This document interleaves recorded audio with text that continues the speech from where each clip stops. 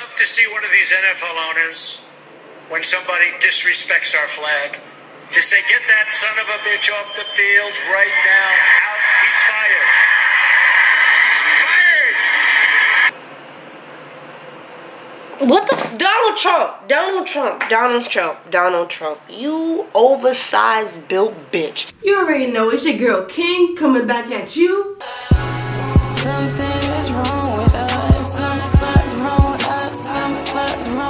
With another motherfucking YouTube video.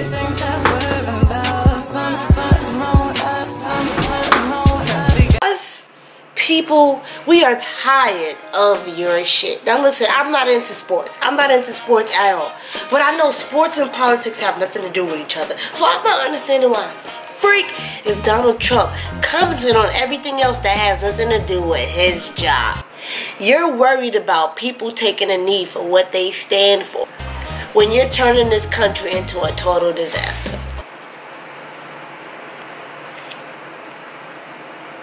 Why can't nobody fire Donald Trump? Like, what is taking so long for this man to get fired? Like, why is he still in office? Like, I'm still trying to understand. Like, what you do is, you take an idiot, you give him power, and now this idiot does not know how to act. Listen, anybody and everybody can be mad at me in this situation, but honestly, I don't really care. I could care less about what anybody has to say about Donald Trump and his stupid ass ways, bro. It's not affecting y'all like it affects people of color and just the things that he say. Like, he's just an overall idiot. Just this apartment building built bitch. Like, this nigga is, oh God, like, I don't even want to waste a whole video on Donald Trump. Like, you know what, if you came to hit this video right here, I'm gonna need for you to subscribe to the channel, right? If you're new to my post notifications, give this video a thumbs up, comment like, yo, I'm here, and then leave.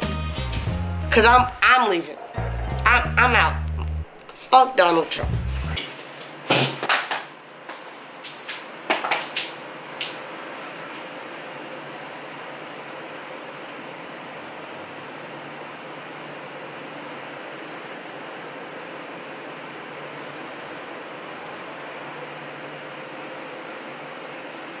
Okay, like bills on me blue, like a bruise, better yet, blue squeeze. Bills on me blue, like a bruise, better yet, blue squeeze. Bills on me blue.